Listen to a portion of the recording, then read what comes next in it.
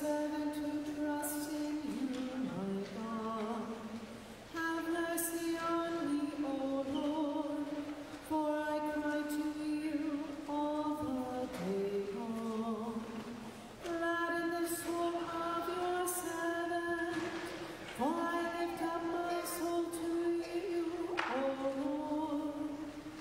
Turn your ear, O Lord, and answer me. Save the servant who trusts in you, my God. Have mercy on me, O Lord, for I cry to you all the day long. O Lord, you are good and forgiving, full of mercy to all who call to you. Give ear, O Lord, to my prayer, and attend to my voice in supplication. Turn your ear, O Lord, and answer me. Save the servant who trusts in you, my God. Have mercy on me, O Lord, for I cry to you all the day long. In the day of distress I will call to you, and surely you will answer me. Among the gods there is none like you, O Lord, nor works to compare with yours. Turn your ear, O Lord, and answer me. Save the servant who trusts in you, my God. Have mercy on me, O Lord, for I cry to you all the day long.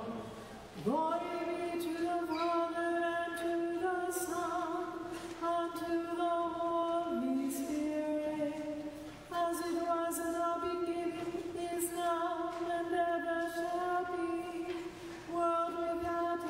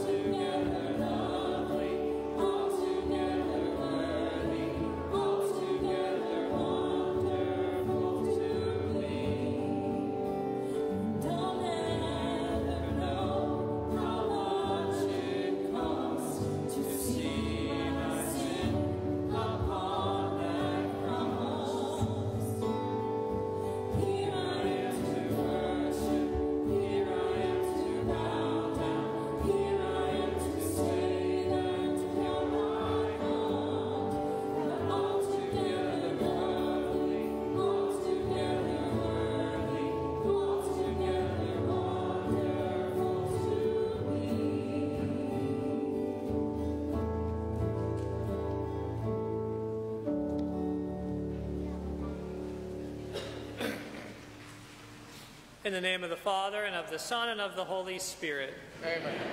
The Lord be with you. And with your spirit. My brothers and sisters, we gather on this 21st Sunday of Ordinary Time, and we gather, as always, we first call to mind our sins to prepare ourselves to celebrate worthily these most sacred mysteries.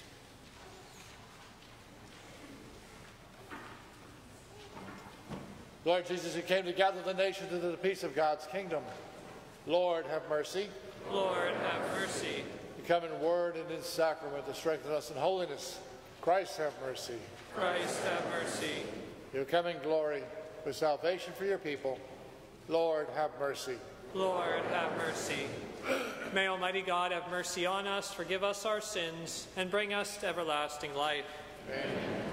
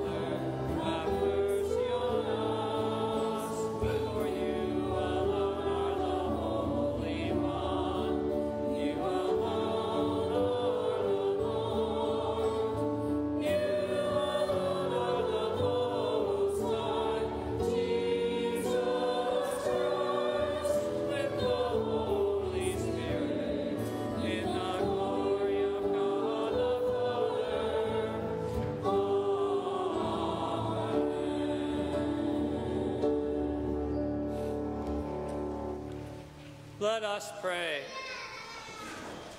O God, who caused the minds of the faithful to unite in a single purpose, gather your people to love what you command and to desire what you promise, that amid the uncertainties of this world, our hearts may be fixed on that place where true gladness is found. Through our Lord Jesus Christ, your Son, who lives and reigns with you in the unity of the Holy Spirit, God, forever and ever. Amen.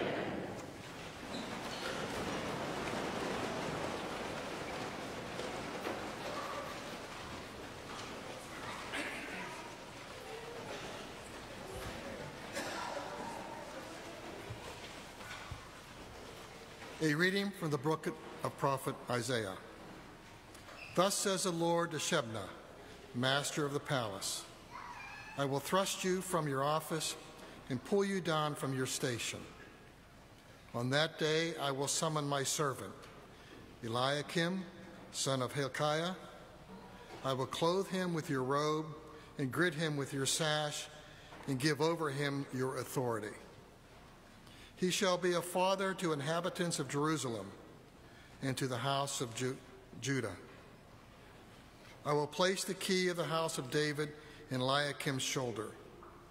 When he opens, no one shall shut, and when he shuts, no one shall open. I will fix him like a peg in a sure spot, to be placed of honor for his family. The word of the Lord.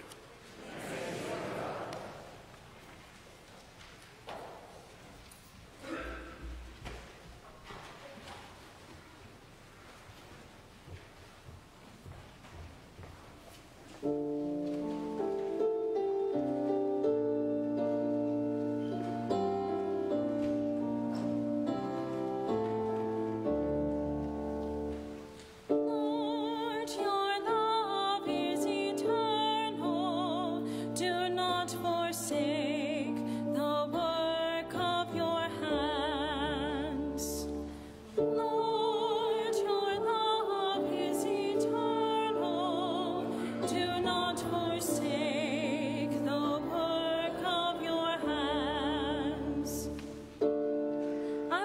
thanks to you, O Lord, with all my heart, for you have heard the words of my mouth. In the presence of the angels I will sing your praise. I will worship you at holy temple. Lord, your love is eternal. Do not forsake the work of your hands.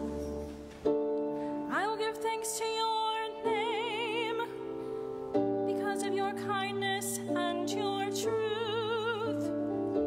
When I called, you answered me. You built up my strength within me. Lord, your love is eternal. Do not forsake the work of your hands.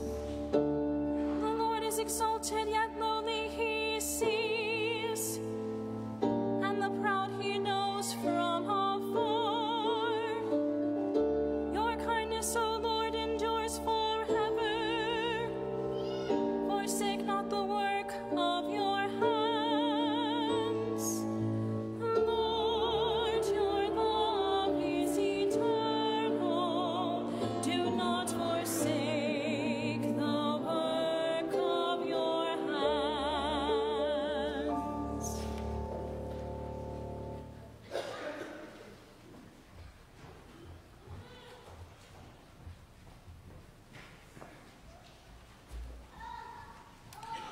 A reading from the letter of St. Paul to the Romans. Oh, the depths of riches and wisdom and knowledge of God. How inscrutable are these judgments, and how unsearchable his ways. For who has known the mind of Lord, who has been his counselor, or has given the Lord anything, that he may be repaid? For him, through him, and for him are things. To him be glory forever. Amen. The word of the Lord. Hallelujah, hallelujah, hallelujah, hallelujah,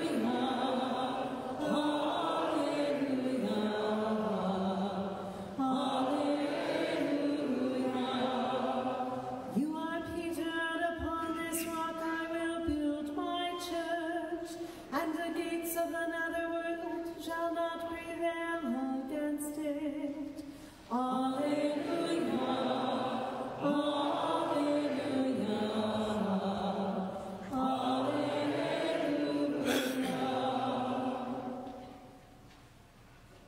The Lord be with you. And with your spirit. Reading from the Holy Gospel according to Matthew. Jesus went into the region of Caesarea Philippi, and he asked his disciples, "Who do people say that the Son of Man is?" They replied, "Some say John the Baptist, others Elijah, still others Jeremiah or one of the prophets." He said to them, "But who do you say that I am?" Simon Peter said in reply, "You are the Christ, the Son of the living God." Jesus said to him in reply, "Blessed are you, Simon, son of Jonah, for flesh and blood has not revealed this to you, but my heavenly Father. So I say to you, you are Peter, and upon this rock I will build my church, and the gates of the netherworld shall not prevail against it. I will give you the keys of the kingdom of heaven. Whatever you bind on earth shall be bound in heaven, whatever you loose on earth shall be loosed in heaven." Then he strictly orders his disciples to tell no one that he was the Christ. The Gospel of the Lord.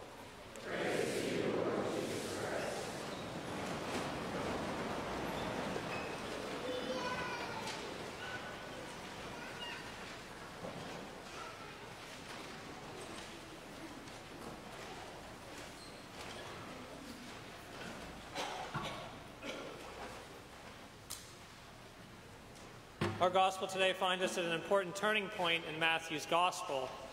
And it's really an important turning point for everybody who is going to follow Jesus, or whether they're going to follow Jesus.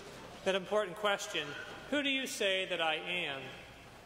Not simply who do other people say that I am, which he did ask that initially, but I think he asked it really as a build-up, as a lead-up, to see how his apostles, if they had understood anything different than what the rest of the crowds who were beginning to follow after Jesus were saying about him. And so also very prevalent in our reading today is, of course, that understanding that we as Catholics have of Peter as the first pope. Peter as getting that authority of the keys that he receives, the power to bind and loose. And we have it paralleled and kind of introduced for us by the reading from the prophet Isaiah in the first reading.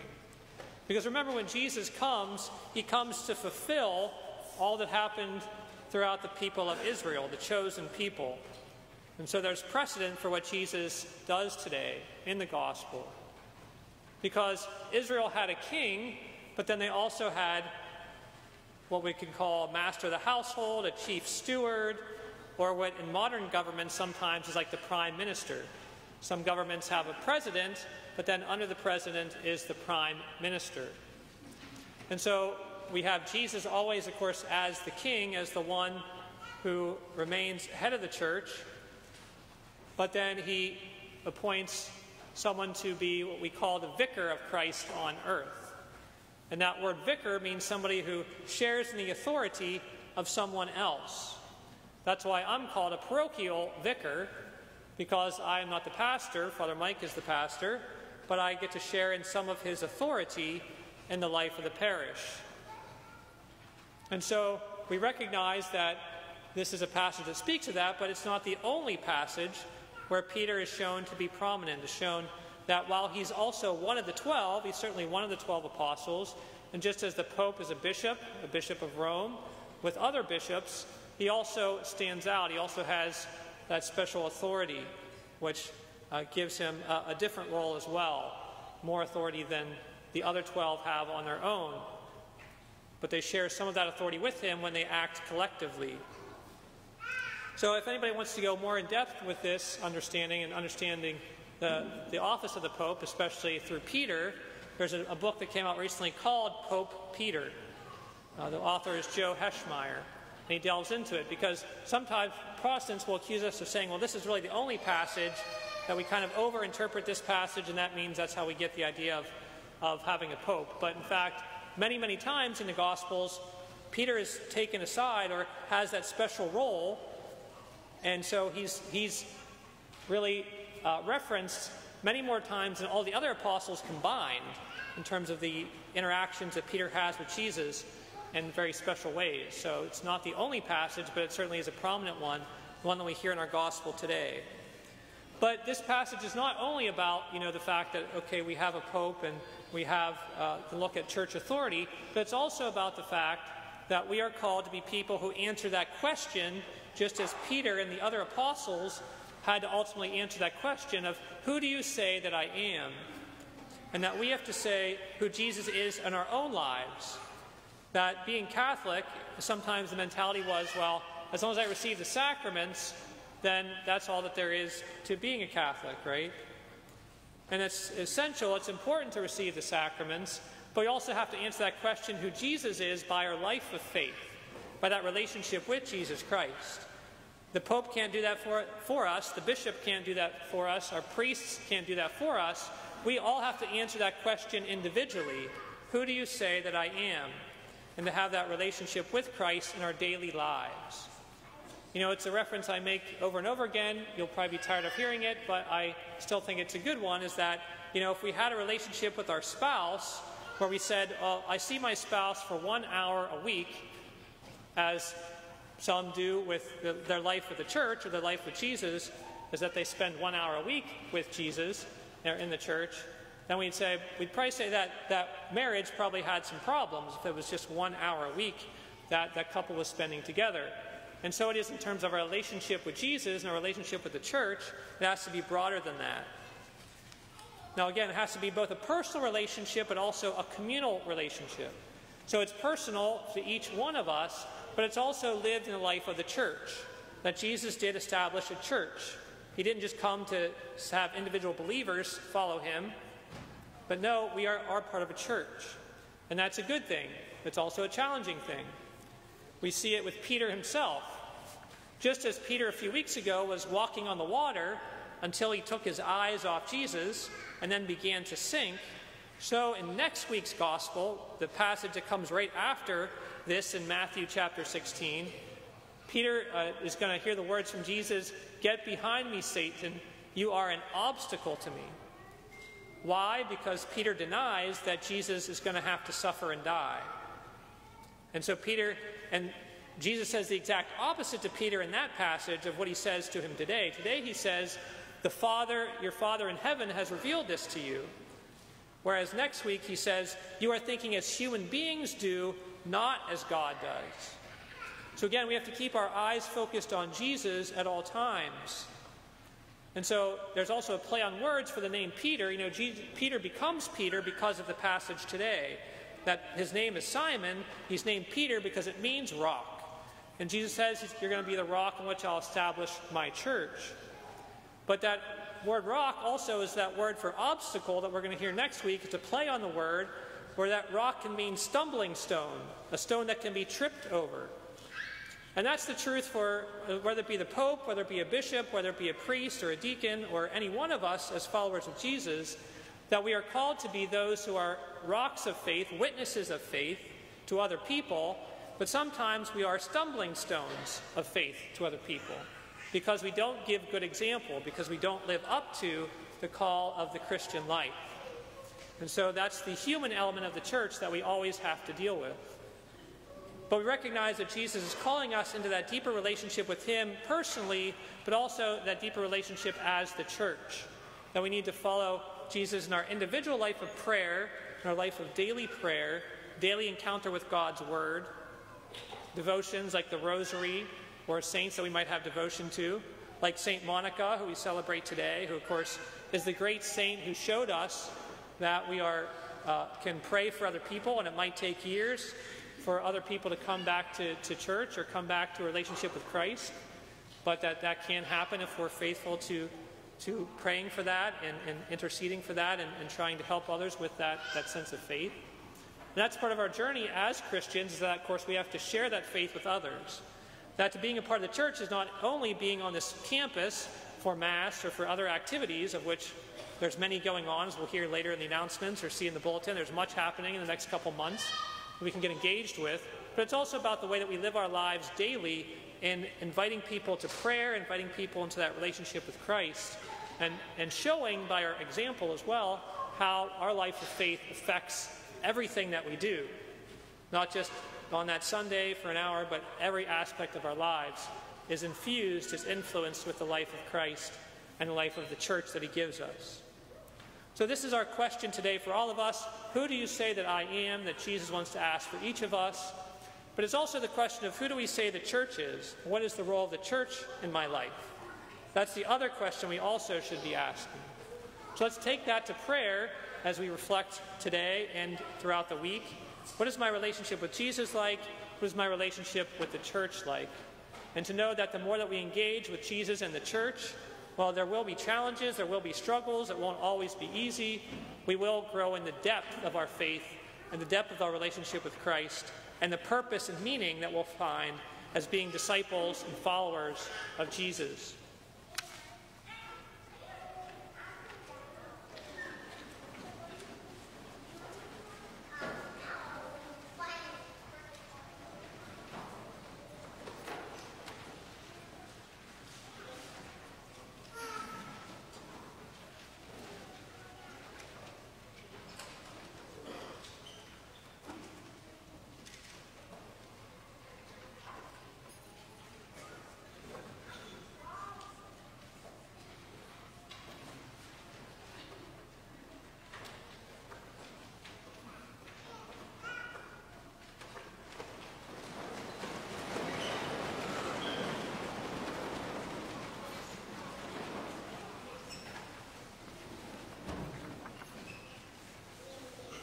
Now, like Peter, let's confess our faith together as we confess our creed together.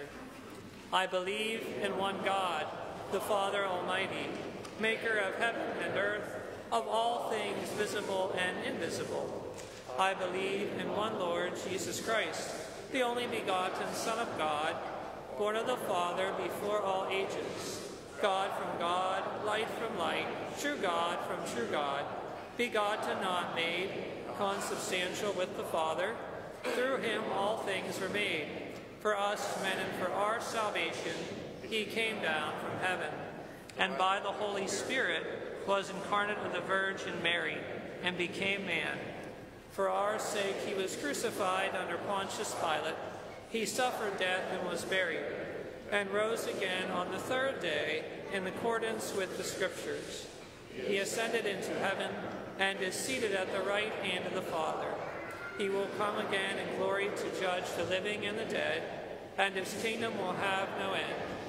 I believe in the Holy Spirit, the Lord, the giver of life, who proceeds from the Father and the Son, who with the Father and the Son is adored and glorified, who has spoken. I believe in one holy, Catholic, and Apostolic Church. I confess one baptism for the forgiveness of sins, and I look forward to the resurrection of the dead and the life of the world to come. Amen. Now, gathering together our prayers and our petitions, we entrust all things to our merciful God. Please respond, Lord, hear our prayer. For Pope Francis, may the Lord bless his papacy and grant him strength to shepherd his flock. Let us pray to the Lord. Lord, hear our prayer. For the people of the world, may God enkindle in their hearts a deep love for Christ, his Son, and grant them a life of freedom to worship him. Let us pray to the Lord. Lord, hear our prayer. For women facing challenging pregnancies, may God look graciously upon them and grant them strength, hope, and a community of support. Let us pray to the Lord. For all of us gathered here, may the love of Jesus be at the heart of all we say and do in service to others. Let us pray to the Lord. For all students, parents, teachers, and school staff, may they receive many blessings and much peace during this new academic year. Let us pray to the Lord. For all those affected by the explosion in Rustic Ridge and the wildfires in Hawaii and Canada, may the Lord grant them strength in adversity and compassion in their loss. Let us pray to the Lord. Lord, hear our prayer. For the souls of the faithfully departed, especially Edna Mae Kalkstein, Frank Dvorak, Florence Robinson, Mary Callis, Arma Lashley, Irene Chenot, and Evelyn Vogel, may the Lord in his mercy shine his eternal light upon them. Let us pray to the Lord. Lord, hear our prayer. For the repose of the soul of Betty Bozovic, for whom this Mass is offered, let us pray to the Lord. Lord, hear our prayer. And we conclude our prayers to the intercession of St. Monica today. O God, who consoled the sorrowful and who mercifully accepted the motherly tears of St. Monica for the conversion of her son Augustine, grant us through the intercession of them both that we may bitterly reject our sins and find the grace of your pardon. We ask this through Christ our Lord. Amen. The second collection today is for the Catholic Communications and the Catholic University of America. I have waited for the Lord, and he was down upon me. He heard my prayer, and he put a new song into my mouth, a hymn to our God.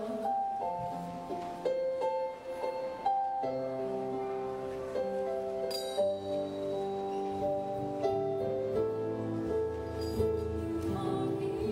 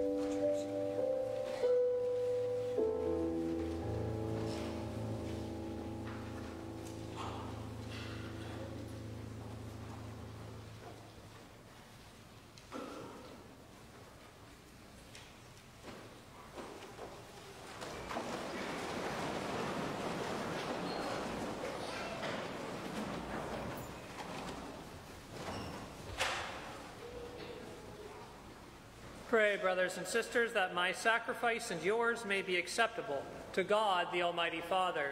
May the Lord accept the sacrifices of your hands for the praise and glory of his name, for our good and also of the church.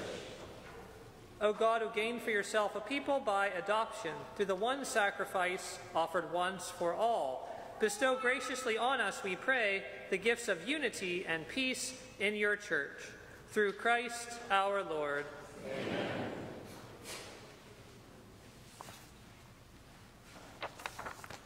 The Lord be with you. And with your spirit. Lift up your hearts. Let us give thanks to the Lord our God. It is truly right and just, our duty and our salvation, always and everywhere, to give you thanks, Lord, Holy Father, Almighty and eternal God. For when your children were scattered afar by sin, through the blood of your Son and the power of your Spirit, you gathered them again to yourself, that a people formed as one unity of the Trinity, made the body of Christ, and the temple of the Holy Spirit, might to the praise of your manifold wisdom be manifest as the Church.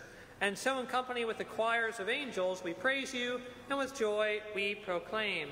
Sanctus, Sanctus, Sanctus Dominus Deus Sabaoth, plenius sunt caeli et terra, gloria tua, Hosanna in excelsis, benedictus qui venit in nomine Domini, Hosanna in excelsis.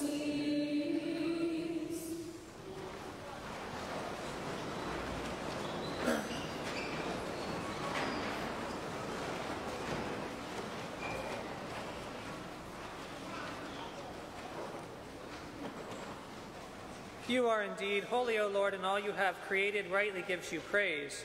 For through your Son, our Lord Jesus Christ, by the power and working of the Holy Spirit, you give life to all things and make them holy. And you never cease to gather a people to yourself, so from the rising of the sun to its setting, a pure sacrifice may be offered to your name. Therefore, O Lord, we humbly implore you by the same Spirit graciously make holy these gifts we have brought to you for consecration, that they may become the body and blood of your Son, our Lord Jesus Christ, at whose command we celebrate these mysteries. For the night he was betrayed, he himself took bread, and giving you thanks, he said the blessing, broke the bread, and gave it to his disciples, saying, "Take this, all of you, and eat of it, for this is my body, which will be given up for you."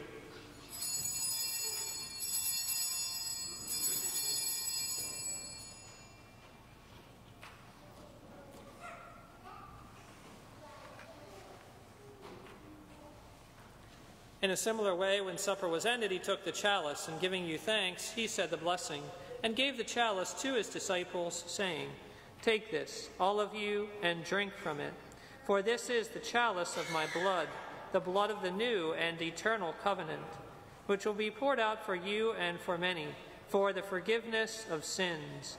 Do this in memory of me."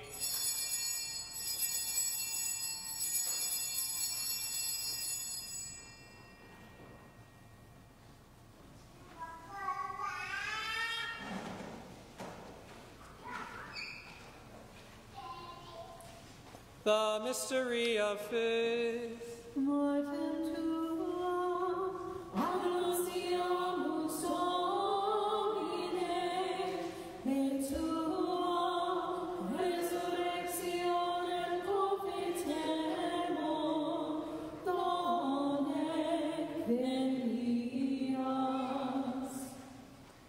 Therefore, O Lord, as we celebrate the memorial of the saving passion of your Son, his wondrous resurrection and ascension into heaven, and as we look forward to his second coming, we offer you in thanksgiving this holy and living sacrifice.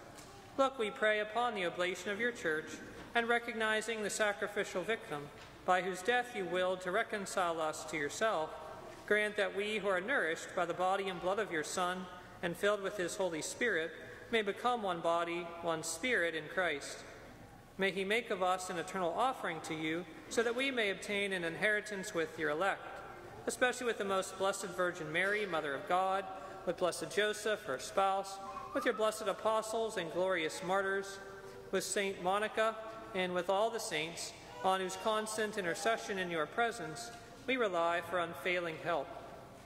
May the sacrifice of our reconciliation, we pray, O Lord, advance the peace and salvation of all the world.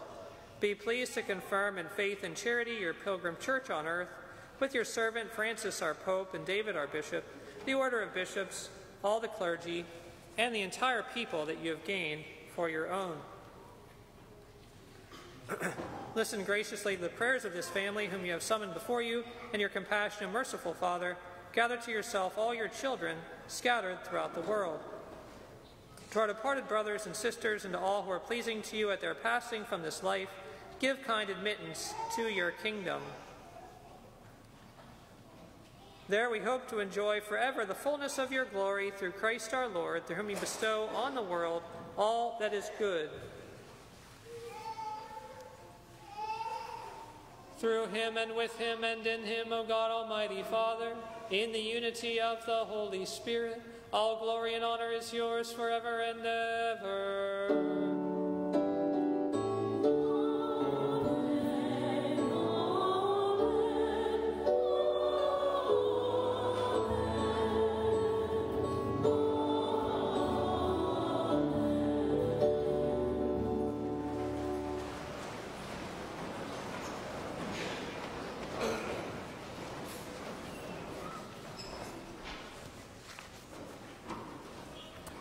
At the Savior's command, informed by divine teaching, we dare to say, Our Father, who art in heaven, hallowed be thy name.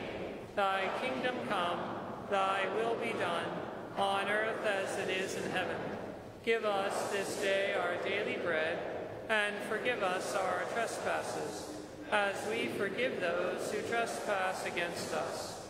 And lead us not into temptation, but deliver us from evil. Deliver us, Lord, we pray, from every evil. Graciously grant peace in our days, that by the help of your mercy we may be always free from sin and safe from all distress, as we await the blessed hope and the coming of our Savior, Jesus Christ. For the kingdom, the power, and the glory, are yours now and forever. Lord Jesus Christ, who said to your apostles, Peace I leave you, my peace I give you, look not on our sins, but on the faith of your church, and graciously grant her peace and unity in accordance with your will, who live and reign forever and ever. Amen. The peace of the Lord be with you always. And with your spirit.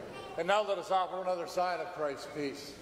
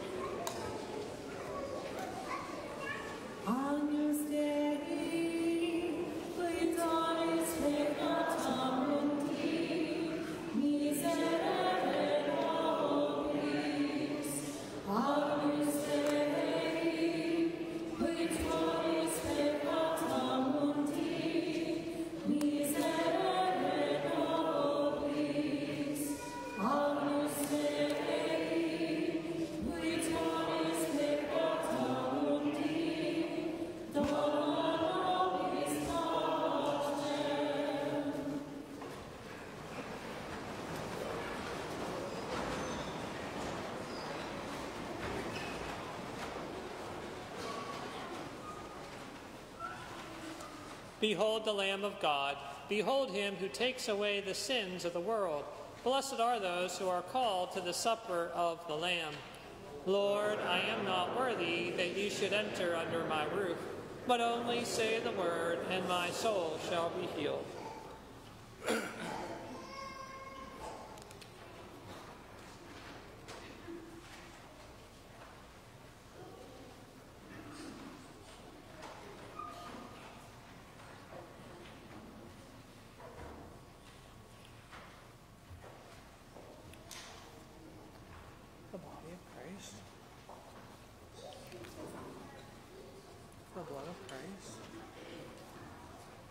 Spiritual communion. My Jesus, I believe that you are present in the most holy sacrament. I love you above all things, and I desire to receive you into my soul. Since I cannot at this moment receive you sacramentally, come at least into my heart. I embrace you as if you were already there and unite myself wholly to you. Never permit me to be separated from you. Amen. Amen. Thank you.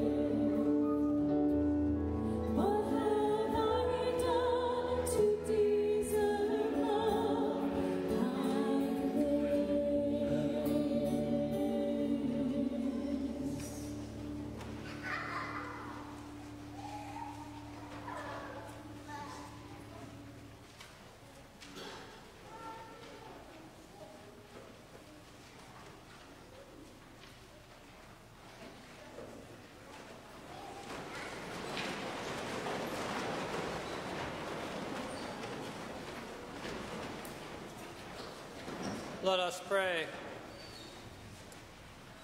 Complete within us, O Lord, we pray, the healing work of your mercy, and graciously perfect and sustain us, so that in all things we may please you.